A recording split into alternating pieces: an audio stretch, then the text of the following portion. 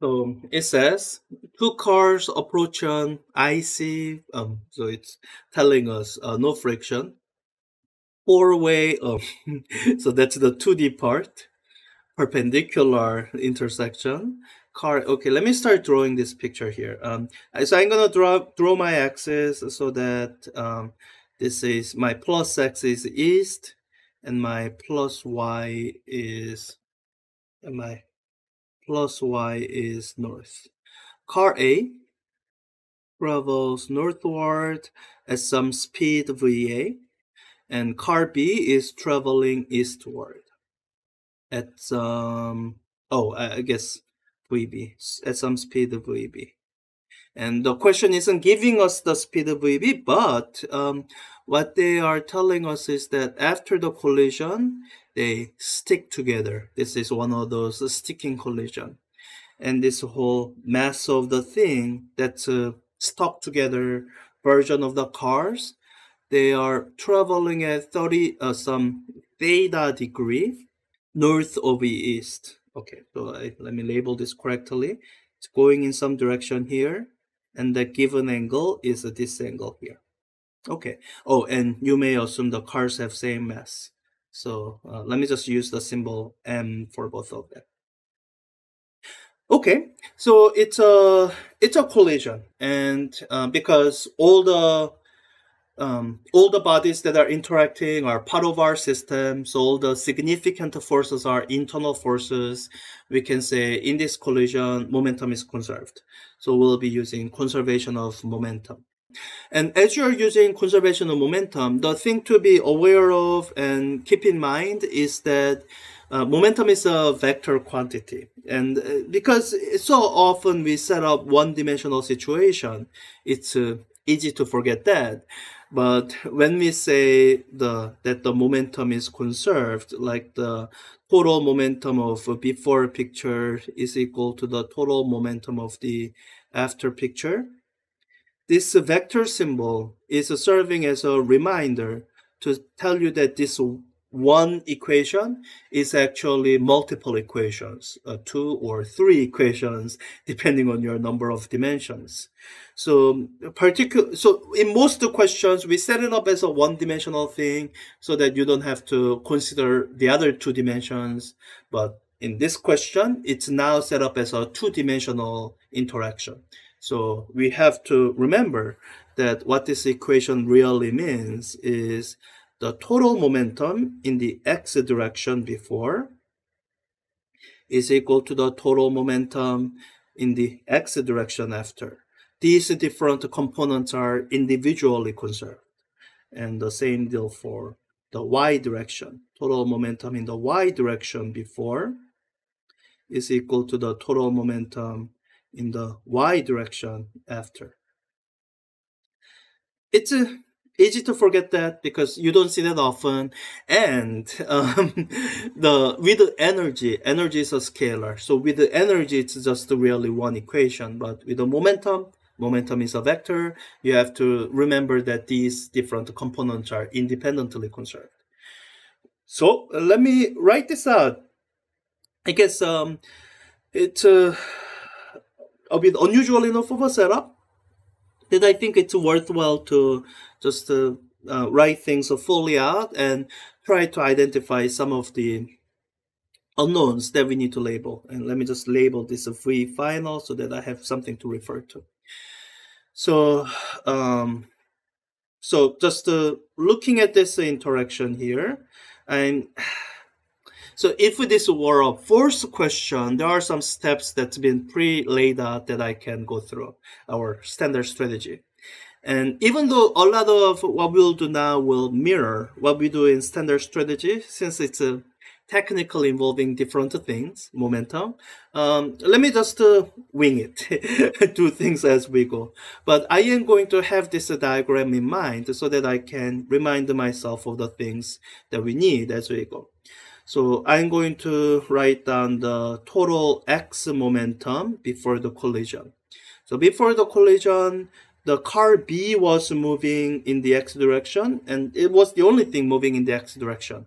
Car A was moving in the y direction. So I'll say x before will be mass of B, m, times its speed. That will give me the total x component of momentum.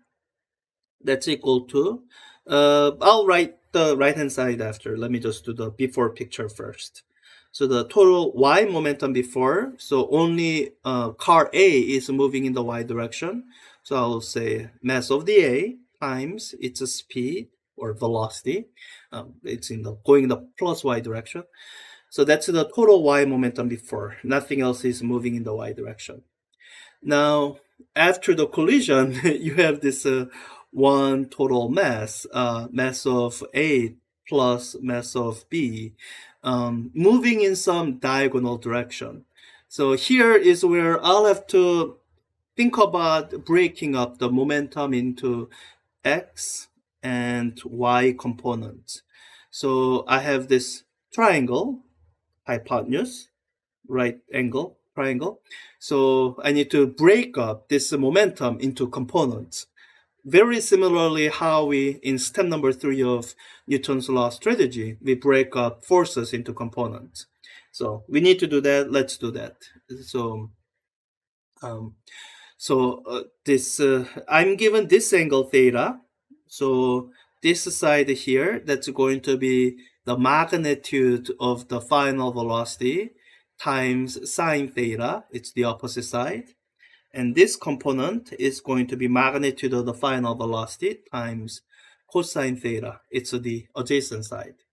So with this labels in mind, now I can write down what is the total momentum after the collision. So I have total mass, that would be mass of A plus the mass of B times the x component of velocity. So V final times cosine theta. And for the y component, I have something similar. Total mass of A and B, they are moving together, times the y component of velocity. V final times sine theta. Okay.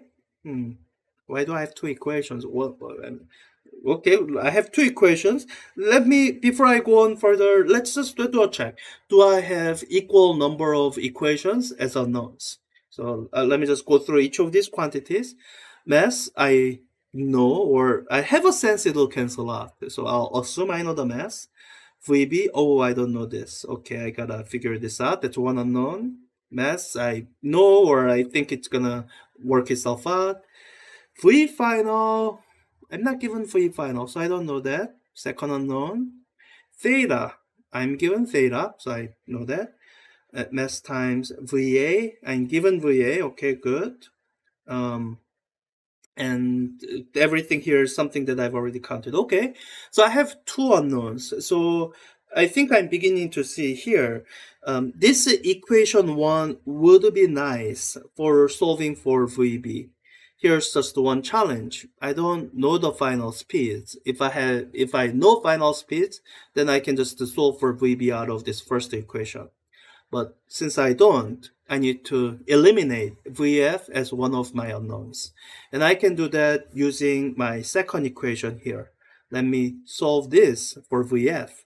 So using that, I can work out an expression for VF. And just doing it in my head, pause it, and do what you need to do the algebra on your end, and divide by 2m times sine theta times 3a.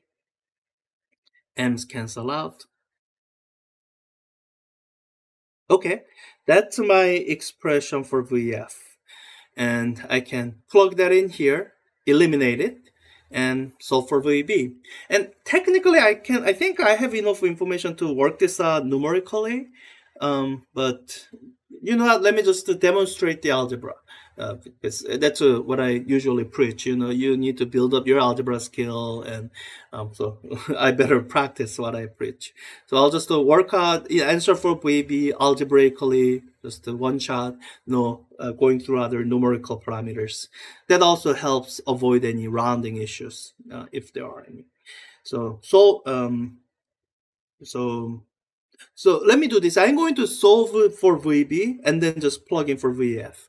Normally that may not be a good idea, especially if this VF is a function of VB somehow, but it's not. So I think I can do that without any problem. So solving for VB, I have VB is equal to, masses kind of cancel out. I have 2 times V final times cosine theta. Let me plug in V final, then I get 2 times VA over 2 times sine theta times cosine theta. And you see some simplifications here. 2's cancel out. That's nice. Yeah, that's really one of the upsides of working things out algebraically. Sometimes you see unexpected simplification. And I can combine sine and cosine theta using sine theta over cosine theta is equal to tangent theta.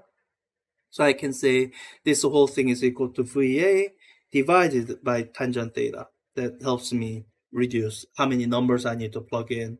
So now I can plug in the numbers. I have a VA that's 29 meters per second. 29 meters per second divided by tangent theta. So 38 tangent is equal to 37.1 meter per second. And that's it. Since I have the number, let me plug in and check. So it's I hope as you're doing this question, some of it reminds you of the two-dimensional things that you're doing in the standard strategy, and all those skills that you developed as you are working through force questions. They continue to be useful because we continue to use vectors for a lot of stuff.